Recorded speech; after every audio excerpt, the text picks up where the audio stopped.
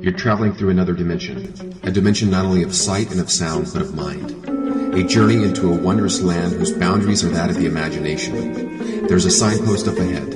Your next stop, the narrow mind.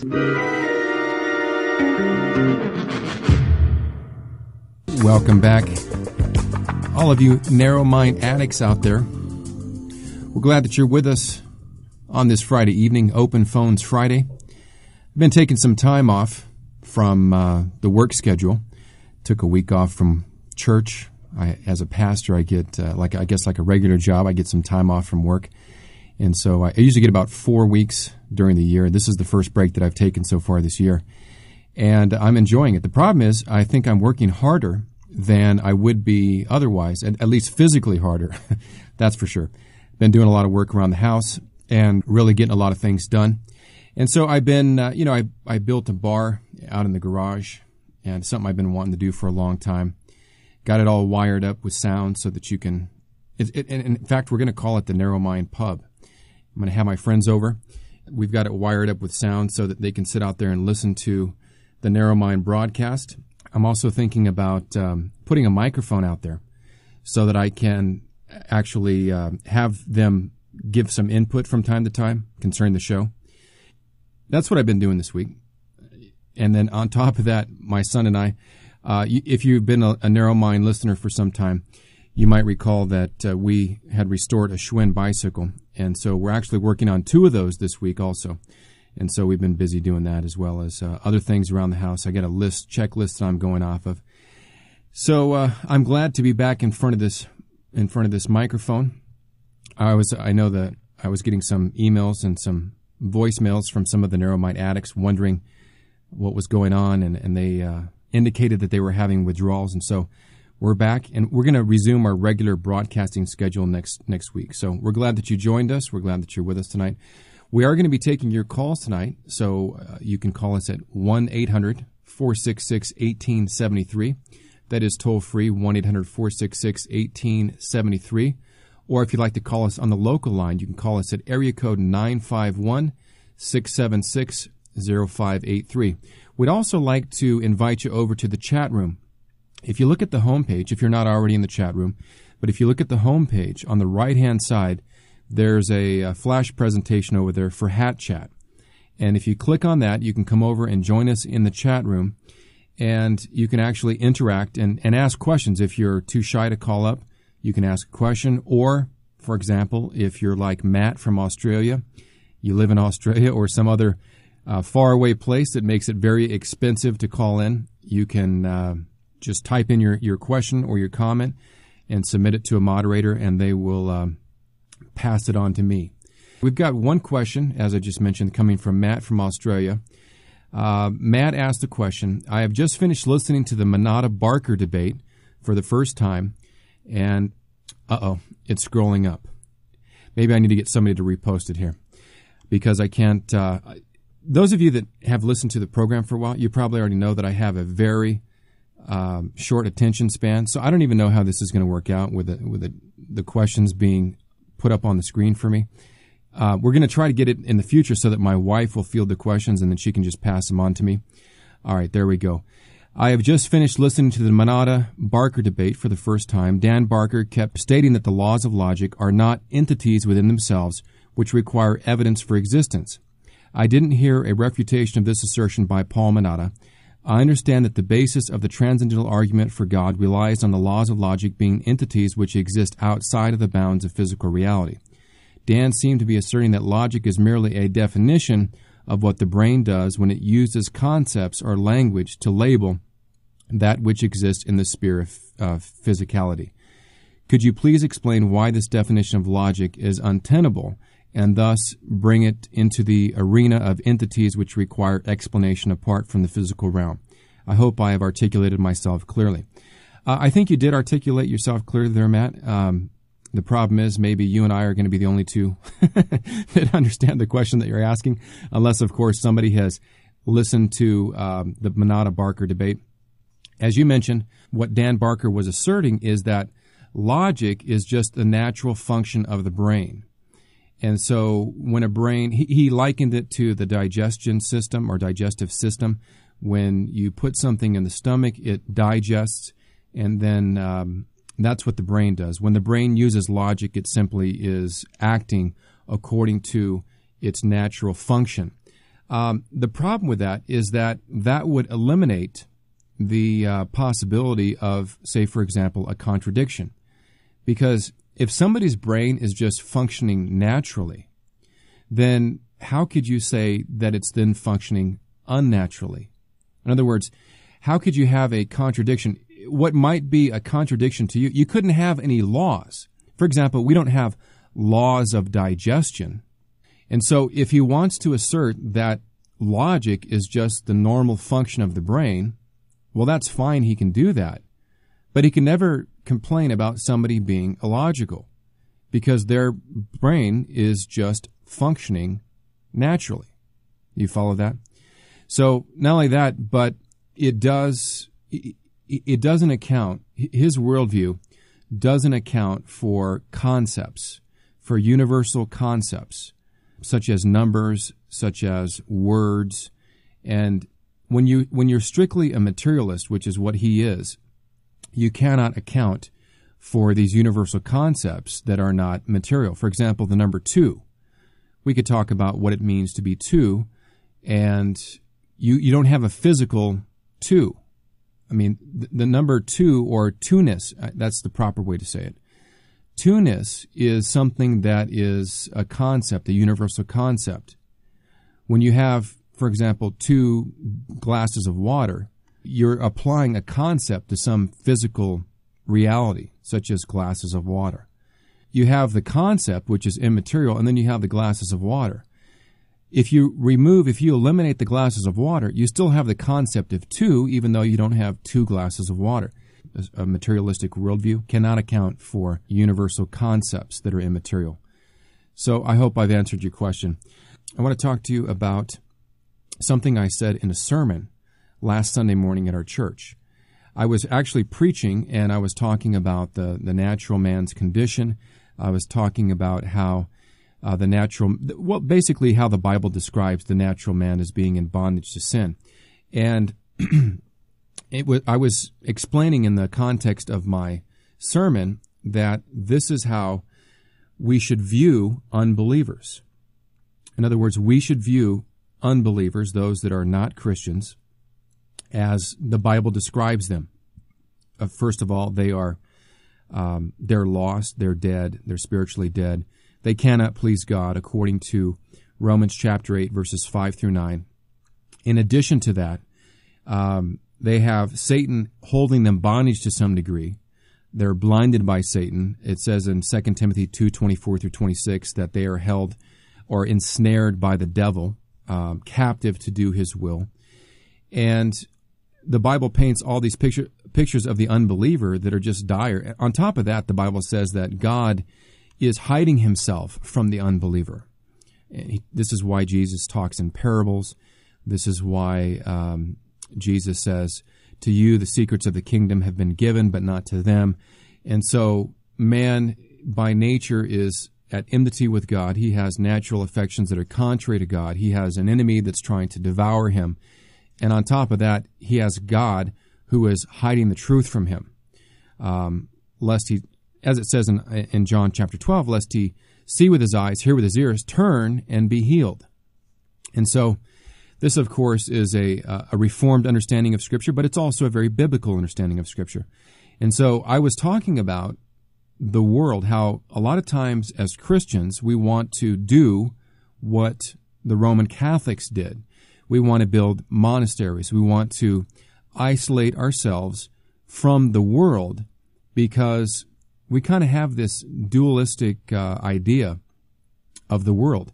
For example, we're spiritual now, and so we're good. And then the material world, everything in the material world is evil. And that's a form of Neoplatonism. It's simply not the case. If that was the case, then Jesus becoming a material person, a human being, throws that whole concept out the window. And so we want to sometimes isolate ourselves from unbelievers. And in doing so, we often do what the Roman Catholics did. They built monasteries. They thought that if they could just get away from the sinners, the other sinners in the world, then they would be fine. And they soon realized that the problem wasn't the other sinners. The problem was the sin inside. The problem was the heart of man. And so as a result, they didn't accomplish anything except for isolating themselves from the very people that God had sanctioned them to reach with the gospel. And so I was talking in the context of my sermon on Sunday about listening to secular music. And whenever you talk about listening to secular music, there are always some Christians who are going to be confused. There are always some Christians that aren't going to understand. A lot of times when we become Christians, we buy into this idea that we need to be a part of this Christian subculture. We have to dress like Christians. We have to only listen to Christian music. We need to only go to Christian movies or G-rated movies. We need to go to Christian coffee houses. We need to have the Christian bumper stickers on our cars.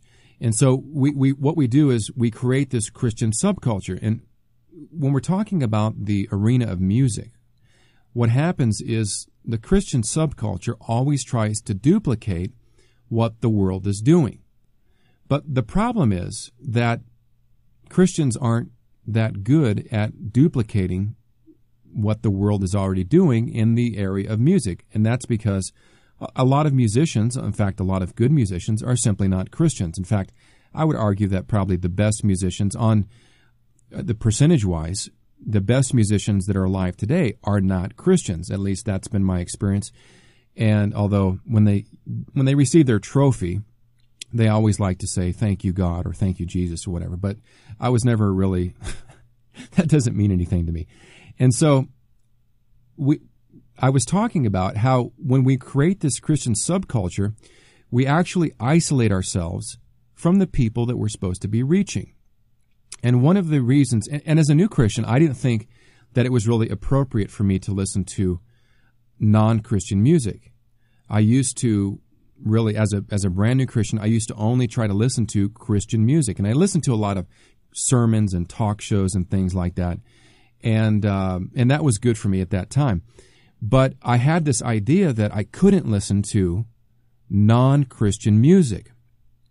Well, as I grew in my understanding of the Bible, as I grew and I think matured in my faith, as I grew in my understanding of who God was, all of that changed. And that's part of the reason that I play secular bumper music on my radio program. I play secular. The music that I play is music that I've selected because I like it.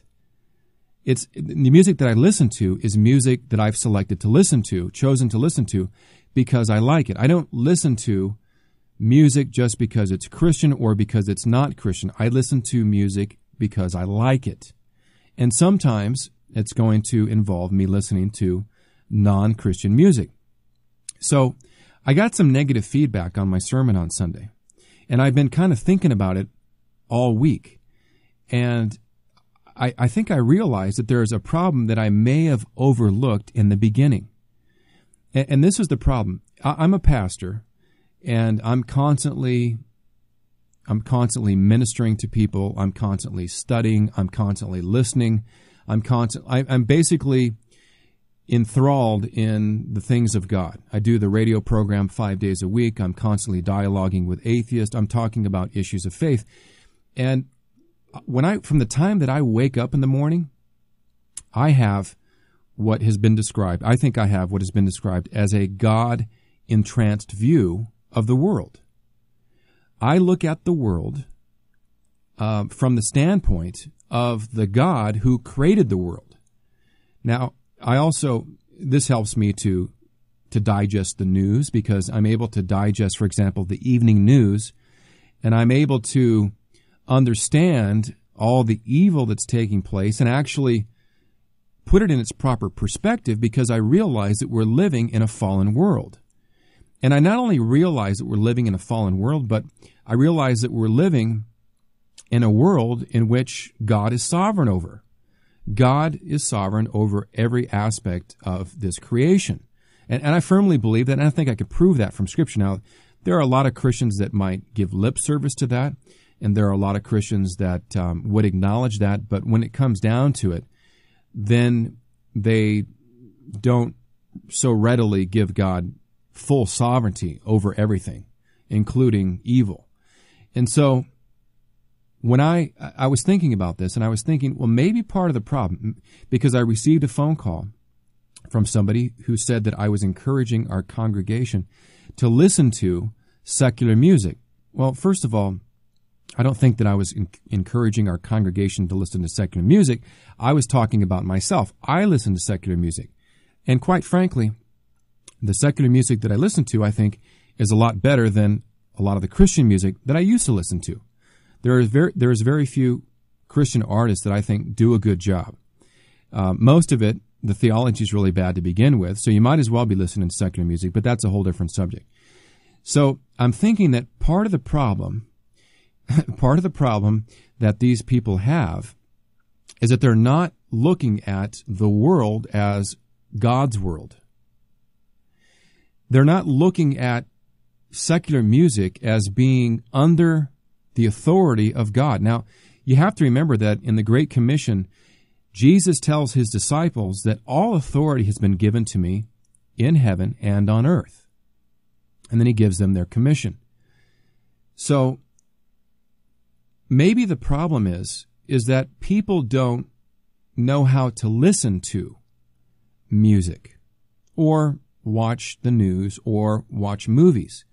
And so I thought what I would do is just kind of briefly explain how I listen to music and give you an example of that.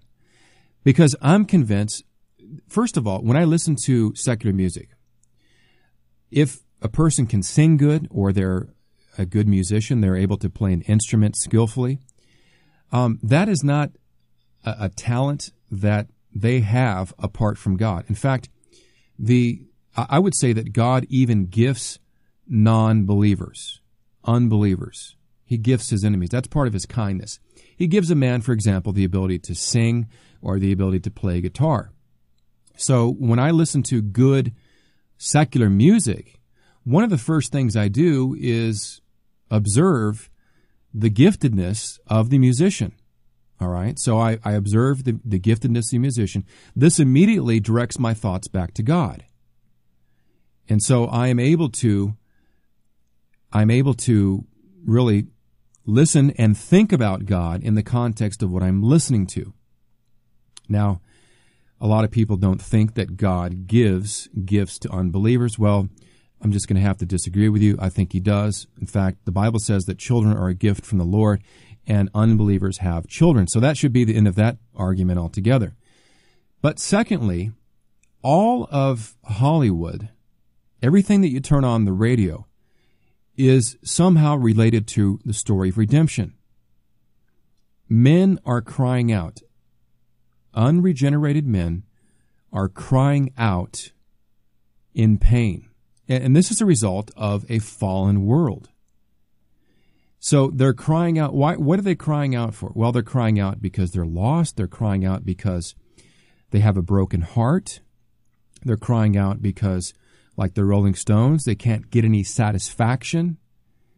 So I can listen to any song.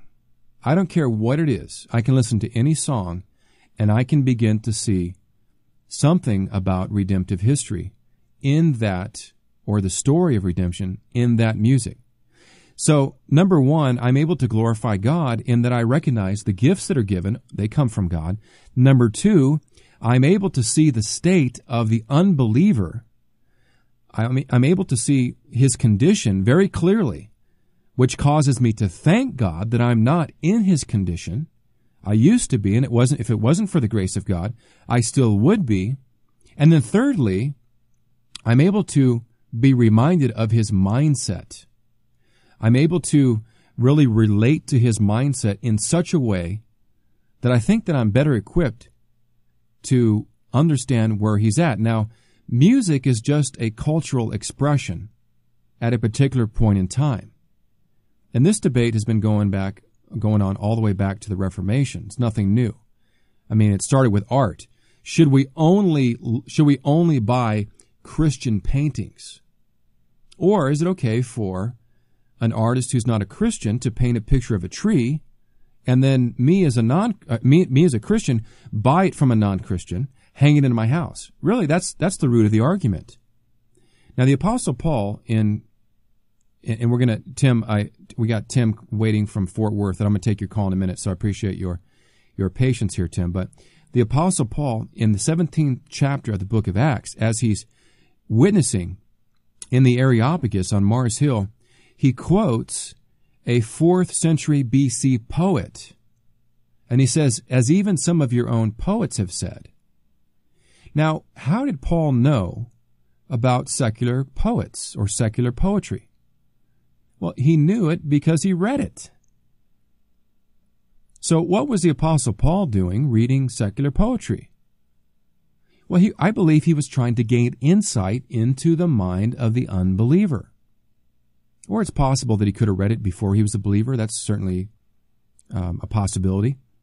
But the point is this.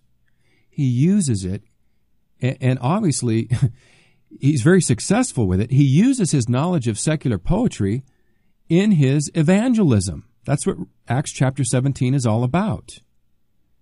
And so he uses it to show that man is made in the image of God, and he uses that point of commonality, the point of contact, if you will, that man is made in the image of God, to use that as a springboard for the rest of his message. Nothing wrong with it at all. And so I'm just going to say this. There is a way. If you have a God-entranced view, and this is how they describe Jonathan Edwards. Jonathan Edwards had a God-entranced view of the world. He would go out into the world as soon as he walked out of his door, and everything that he saw caused him to reflect on God. Maybe that's part of the problem.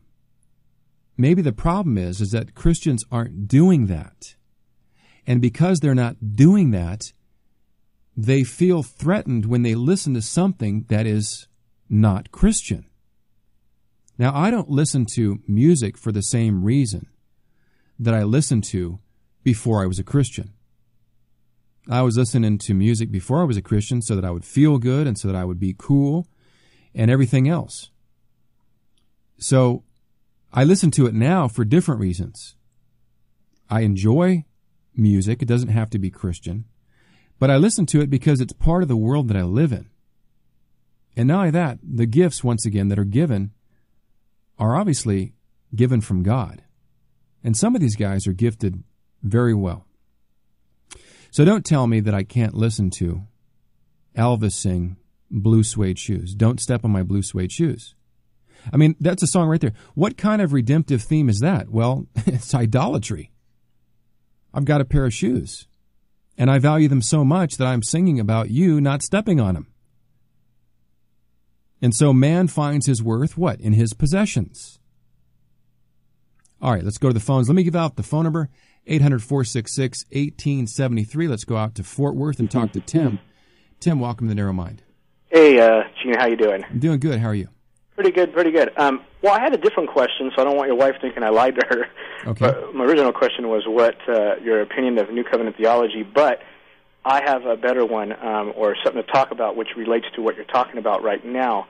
When I moved to Fort Worth, Texas, about 2 years ago from California, about a year into like kind of church hopping out here, I went to a new church, and they're really young, new church, and they said that they were Calvinists, and the pastors themselves did believe in a lot of the Reformed. They were even partial preterists, and they did expository preaching. But I went one day on the afternoon. There was like a 3-week thing that you have to go through if you want to be a new member. Right. So me and my wife went, and before it started, we were all sitting around because it was in a house, and about that time is when I first heard about the emergent church. Mm-hmm. So I asked them, this conversation. I go, hey, have you guys heard of this emergent church thing? And they're like, no, we haven't heard it. And I go, yeah, I guess they're all wacko. And they kind of sit around and just listen to U2 songs in church, and they all laughed. And they said, what, you don't like U2? And I go, no, I don't think there's anything wrong with listening to U2, but not in church. Mm-hmm. And they were like, well, next week we're doing U2 song 40 for worship. And I was like, well, that's just not, appropriate. Right. I'm not saying it's bad about that. And we got in this huge, long debate, and then later that week he kept bugging me, and I called the pastor, and we got in a long discussion, and basically he used that same verse you were using about Paul quoting the poet, and I kept saying that, look, I'm not saying it's wrong, because I listen to U2, I listen to, secular music, even my son listens to U2, but I just don't think it's appropriate for church. And, even U2 being a Christian band is even debatable. I know a lot of people are going to get mad at me for saying that, but I've seen some evidence that, they kind of flip-flop a little bit. I just wanted your opinion on, twisting, secular songs to kind of make them Christian and doing it in church. Yeah, that's a great question. It's a great follow-up question to what I was saying. And I've thought about this. I think that we set apart. The music that we do in church needs to be set apart. And the music that we do in church has a particular purpose. It's supposed to be for the purpose of leading the people of God in worship. And so there are I think that we have church history to look back on, and we see the kind of songs that have been sung in church. We also have passages in Scripture that says that we're to encourage one another with psalms, hymns, and spiritual songs. And so I would say that what we do in church is different than the way that we would approach an unbeliever. Because remember, church is not for the purpose. The worship service on Sunday is a worship service. It's not for the purpose of reaching unbelievers, although many churches have turned it into that. The main purpose is not evangelism. It is the worship of God. And so we make a distinction. In our church, we would say that we have music that is set apart for the worship of God. And we would not play songs that were not scriptural and songs that were not edifying and glorifying in leading the people of God to worship. And so I'm talking about something different. Now, the problem is, and you really hit the nail on the head, the problem is that there's a lot of confusion in the minds of the emergent church. They've gone to the extreme. Now they said, oh, well, we have the freedom to listen to secular music. Well, let's just bring it into the church. Yeah. And that I strongly disagree with. In fact, we would not even allow unbelievers to participate in worship. So I think, my personal opinion, I think it's very foolish, and I think that there's something in Reformed theology called the regulative principle, and I think you're kind of hard-pressed to prove it from Scripture, but I think it's good in principle. And the regulative principle is that you only worship God as He has prescribed. And so you see patterns of worship in Scripture, and you try to closely follow these patterns of worship in the New Covenant Church. I would be against that idea altogether. Yeah, because another argument you try to use, and I heard that my old pastor in California told me that there's no proof for that, is that Martin Luther wrote O Mighty Fortress, and he stole the melody from when he was hanging out in a bar or a pub. Right, but see, it's the words that are important. Yeah. It's not even necessarily the style of the music. And this is a whole nother issue that is very heated and debated. Yeah. I wouldn't even argue it's the arrangement of the chords, or I think that there is some music that is more conducive to corporate worship than others. But it may be because I'm the product of the culture that I live in. Because if you go over to Africa, for example, their worship music is entirely different than ours. There's a lot of drums, there's a lot of dancing, there's a lot of, they're singing in another language to begin with. It must be Pentecostal. Well, I'm just kidding. You'd be surprised. Even the Baptists are dancing over there. So it's a different cultural dynamic. Here's the real issue, though. The words really are the guideline, or the test, the litmus test for whether this is a glorifying, a worship song. And I don't think that you can just take anything and throw it into the mix there and say, oh, we're going to use this as a worship song because we like it. No, I think it has to be scriptural. And that's one of the things that we use in our music. are the lyrics scriptural? And I think if they're scriptural, then the melody or the chord progression or the beat, all those things become secondary. Okay? All right, Tim. Good talking to you. Thank you very much. All right, take care. All right, we're going to take a quick break, and when we come back, we'll be taking your phone calls live again at 1-800-466-1873. That's toll-free, 1-800-466-1873. This is Airman First Class Thornsberry. I am an airborne cryptologic linguist stationed in Monterey, California, and when my friends are out on leave and liberty during the weekends, I stay in and listen to The Narrow Mind. Dang! There's Betty Stevenson, an ex-con and former drug addict, struggling to raise 2 kids when Mormon missionaries come by. And they came in and told me the most preposterous story I have ever heard in my life. They told me about this white boy, a dead angel, and some gold plates. And I thought, I wonder what they own. All right, welcome back on this Open Phones Friday. After taking nearly a week off, it's good to be back in front of the microphone. Got my trustworthy wife over there working the phone board, so if you'd like to get in on the show, you can give us a call at 1-800-466-1873. That's toll-free, 1-800-466-1873. By the way, Grace, you may be interested to know that I received some email, and people were very supportive concerning your comment about REO Speedwagon. That's because I know good music, too, and bad music. I think that the evidence or history will show that I have great taste in music. So no, I didn't even know what REO Speedwagon was. One of our listeners actually sent me a picture of an old truck that I guess that's where the name came from. It's called the REO Speedwagon. They're not good. They had a couple of songs, okay? No, they didn't. They had a couple of songs. No.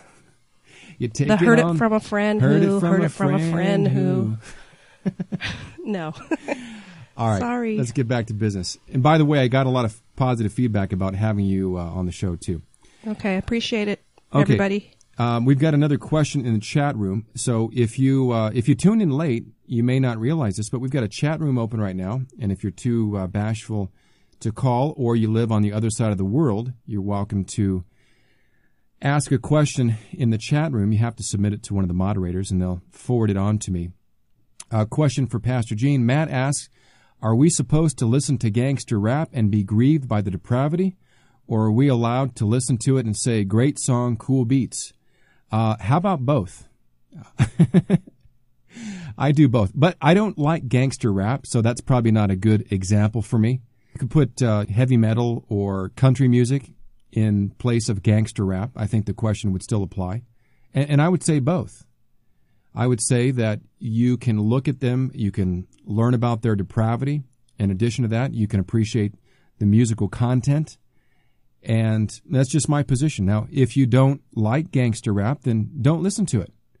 People, that's one of the questions that come up. Well, what about music with foul language? Well, if that offends you, then don't listen to it. It offends me. I don't particularly like to listen to music that has foul language in it. In fact, I try to make it a habit not to listen to music that has profanity in it.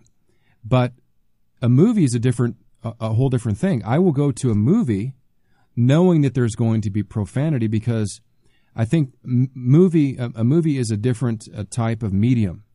It's a different dynamic. So keep that in mind. All right, somebody asked me a question about the difference between the PCUSA and the PCA. John from St. Louis, Missouri. The difference between the PCUSA, that's Presbyterian Church of the United States of America, and PCA, Presbyterian Church of America. And the difference is that the PCUSA is a liberal denomination. I think the PCA may have been started because of the PCUSA going bad. But the PCUSA is a denomination that doesn't uphold the authority of Scripture, the inerrancy of Scripture. It is not uncommon to have a homosexual pastor, a lesbian pastor, or woman pastor. So they have gone liberal, basically. They don't even really teach theology there. Now, you might get one here or there that's still, that has a faithful pastor that's still doing the work of the ministry. But overall, PCUSA is a liberal denomination. There's a question from Brian from Oak Hill, West Virginia. It's kind of weird how the W and the V run together. Oak Hill, West Virginia. He says, I've never met my dad, and as such, I've never had a godly influence on biblical manhood. Where would you encourage men in my position to look for experiential insight on biblical manhood? Well, one of the places I would direct you to would be the local church. I would find if you haven't already done so, I would find a local church that has a pastor that has a biblical view of manhood and womanhood. And then I would explain to him your situation, that you were not raised with a father around, or at least a father that gave you a godly influence. And then I would also direct you to a book I think it's by John Piper and Wayne Grudem, if I'm not mistaken. It's called Biblical Manhood and Womanhood, if I'm not mistaken. I can't remember the title. I think it's Biblical Manhood and Womanhood, but that doesn't sound right for some reason. So go there and look at the men in the church and try to find men in the church that can disciple you in that area, that are the spiritual heads of their households, that are taking their responsibilities as fathers and husbands seriously, that do have a biblical understanding of what it means to be a man. And I think that'll provide for you a pattern. All right, let me give out the phone number once again. You can call us on the local line if you like at 951-676-0583. That's 951-676-0583. Or you can call us on the toll-free number at 1-800-466-1873. Speaking of biblical manhood, it's funny you asked that question because I wrote a post this week. I'm one of the contributors on the Fido blog. Now, if you go over to our website at unchainedradio.com, you will see on the left-hand column there is a banner there for Fido. It's got a dog collar. It says Fido in the middle. And I just happen to be one of the contributors to this blog. And I don't write as much as I would like to, but I do write occasionally. And if you scroll down, there is a post that I wrote on May 11th entitled You Might Want to Wear a Protective Cup. And I explain in the post, I'll just read it to you. I received an email from a friend of mine who is an elder in a local church in North Carolina. The following excerpts are from a paper entitled Do Unto Others, A Guide to Striking Back at the Religious Right. This article was published by a freaky-looking dude named Elroy. Elroy writes in his manifesto, quote, now he's giving instructions. This is an atheist who's giving instructions about how to disrupt Christianity. And this is what he writes. These are his instructions. Go to their churches on Sunday morning. You can find out when the services begin by reading the Saturday newspaper. Take big signs with horrible pictures of people who have committed suicide because of the torment caused by them by the religious right. And wave your signs in their faces. Yell at them. Pick out the nice family with the kids in their Sunday best and get in front of them. Confront these people with the damage their kids will suffer by being raised in such an intolerant institution. Wave your gruesome signs in front of the little old ladies and tell them how their donations are being used to cause such carnage to young women at abortion clinics and to women who wish to get equal pay for equal work and to young gays seeking answers. In your Sunday best, go into their sanctuaries and wait for the service to begin.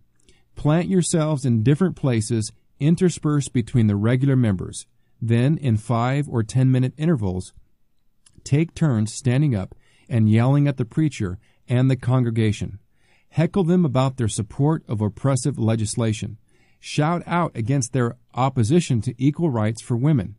Disrupt their services with arguments against their stance on homosexuality. By spreading out and waiting between outbursts, you can avoid the possibility of all you being escorted out of the building after the first disruption. The church leaders won't be able to pick you out of the crowd until you are already standing and shouting.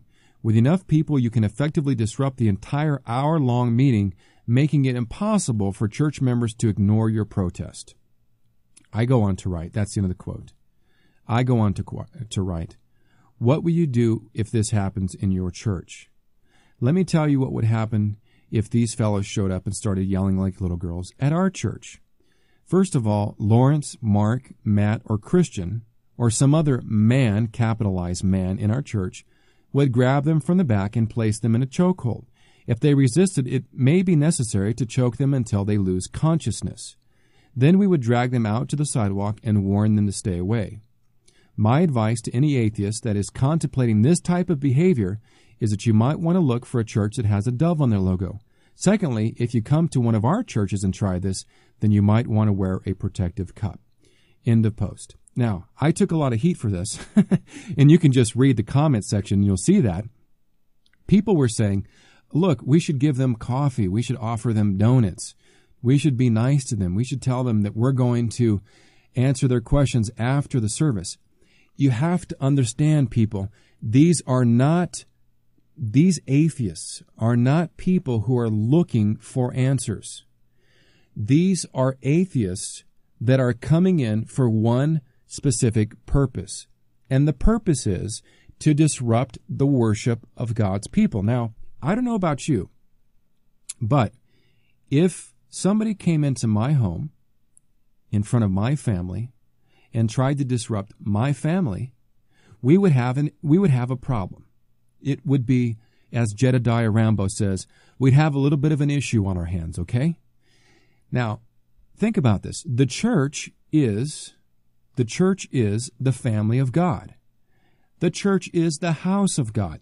These are not people who are coming in seeking answers to their questions. They're coming in because they want to offend, they want to protest, and they want to get in our faces and disrupt the worship of God. I'm saying, as men, we can't tolerate that in our churches. In fact, we need to, I think it would be a great example to our wives and our children of just exactly how a biblical male, a biblical man response would look like.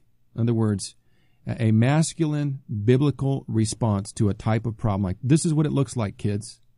So when you guys are adults and you take the baton from us and you run your churches, make sure you protect the women and the children. I mean, that's Christianity 101. But it seems that we have kind of developed, I suppose we've been influenced by the politically correct way of dealing with problems. And we don't realize that Jesus told his followers, he says, you remember I told you guys to go out and not to take a cloak and not to take a money belt. And he says, now I'm telling you to go out and take a couple of cloaks, take a money belt, and take a sword with you. And the word for sword is a small dagger. And then I think it was Peter, he says, here's one, or here's two. And he says, that's enough. All right, so not only did Jesus advocate self-defense, but the law also has within it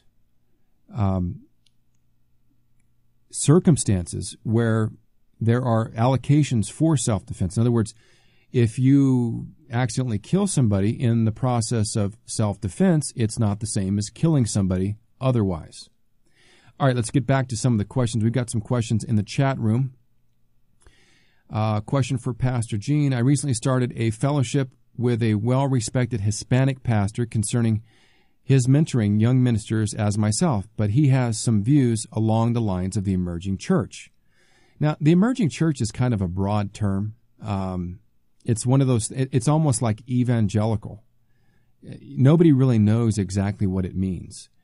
I think in the truest definition of the emerging church, whatever, all it is a label for, it's the new thing on the block is what it is.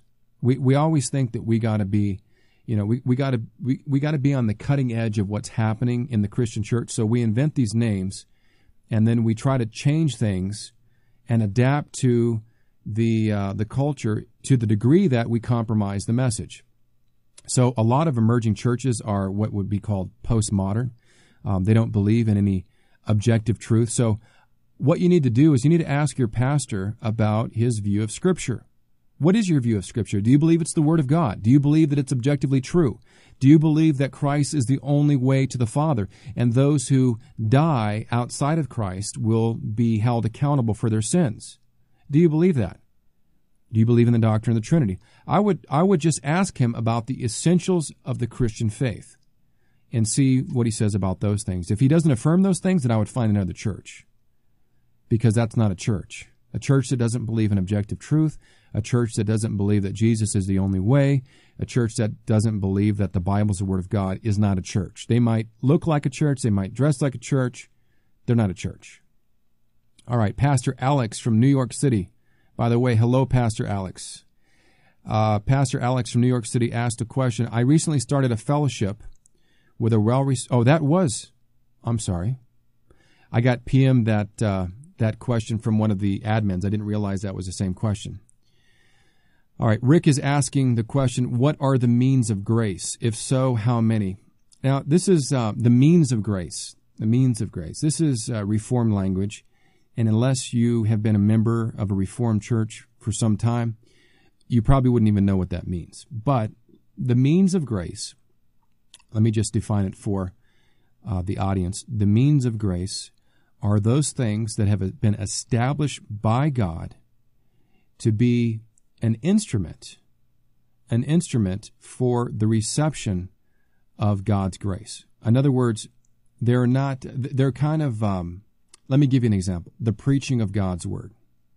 God has ordained the preaching of God's Word so that He might be gracious to His people. God has ordained prayer so that He might be gracious to His people. God has ordained the sacraments, baptism and the Lord's Supper, so that He might be gracious to His people. Now, I don't like to take the means of grace beyond that.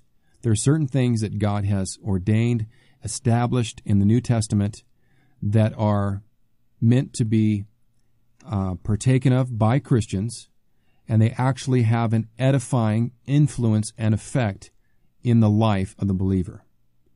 So I try to stick with that as a basic definition. I don't like to go beyond that. I think that you run the risk of becoming mystical if you go beyond that, and so I like to stick with that. All right, let's see now. In case you haven't signed up for the Narrow Mind Update email group, you might want to do that. You can click on the mailbox on the homepage at unchainedradio.com. And then when we have a special show, or for example, when I'm on vacation like I was this week, I'll send you out an email, let you know what's going on.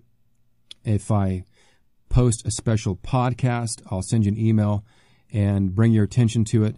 And for example, I preached a message, even though I was on vacation this week, I preached at Bob Morey's church on Monday night at the Faith Defenders headquarters for California Biblical University and Seminary.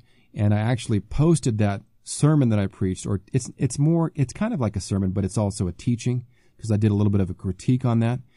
But I posted that on the website, and I kind of did a critique of natural theology. So if you are not familiar with the name or the term natural theology, if you listen to that, you will be very familiar with it. And I think you'll be able to distinguish what's natural theology as opposed to revealed theology. All right, let's go to a question. Eric from Northridge, California, asks, what's your opinion about New Covenant theology? My opinion is that it's not accurate. It has some good things to offer, but I see, this is my opinion. You've asked my opinion. Let me tell you what my opinion is. My opinion is that New Covenant theology is a hybrid between dispensationalism and covenant theology. That's it. It's a little bit of both. It's a little bit of covenant theology. It's a little bit of dispensationalism, in that it draws a sharp dichotomy between New Covenant and Old Covenant. And I don't think it's biblical. And we've done some programs on it. I think covenant theology is a much more biblical understanding of Scripture, an understanding of Scripture that is more consistent. And the main issue with New Covenant theology, for those that might not be aware, is going to be the law. What place does the law have in the life of a Christian? Now, because neither of us, neither New Covenant theology or Covenant theology, teaches or believes that one can be justified by keeping the law. And so the question becomes, is there a use of the law, i.e. the Ten Commandments, in the life of the Christian? The New Covenant people that I've talked to and that I've read said there's a new law, it's called the law of Christ. But wait a minute, I thought Christ was God. So how can you have a new law, the law of Christ, if Christ is God? Wasn't the law of God also the law of Christ? So it just never made sense to me. And then I think you're also going to have a problem with the words of Jesus in Matthew chapter 5, verses 17 through 19. I think you're going to have a serious problem over there.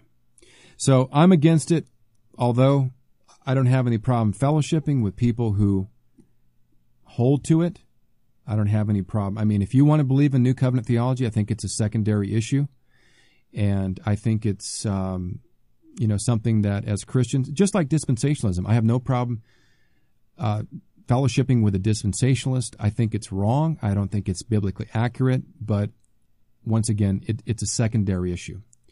All right, I've got a debate coming up on the 2nd of June. It's going to take place in, I think, Moreno Valley, on the subject of hell. Is hell a real place does the Bible teach that hell is a real place of torment? And it's going to go on forever and ever and ever. And so that will be in Moreno Valley. I think it's either in Moreno Valley or Riverside. The flyer, the banner is there on the left side of the page. If you click on it, it'll blow it up, and then you can actually read it. And so I'm looking forward to that. One more question. Stephen from Ireland says, thanks for the advice on the liberal theologian I asked you about 2 weeks ago.